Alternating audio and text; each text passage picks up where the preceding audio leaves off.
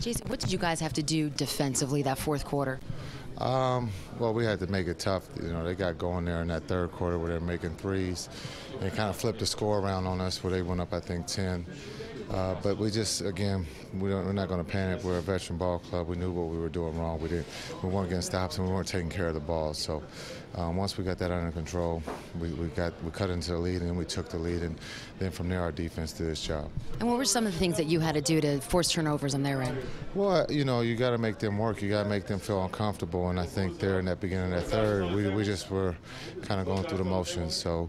You know, everybody's going to be professional in Detroit. They got talent over there. They got guys who can put the ball in the basket, and we saw that there in that third quarter. What did you see in Raymond as he got going in the third? It was great. We needed someone because we always count on Melo to, you know, kind of step in and take control of the game. So it was good to see Ray take control of the game, and that's what he's done.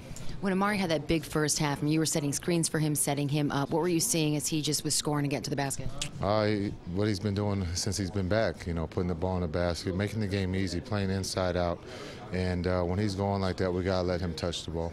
So what lies ahead tomorrow night facing Oklahoma City? Well, you're talking about a young team, one of the best teams in the league. You know, we got to make sure that we take care of the ball. They're kind of like Miami. They thrive on turnovers.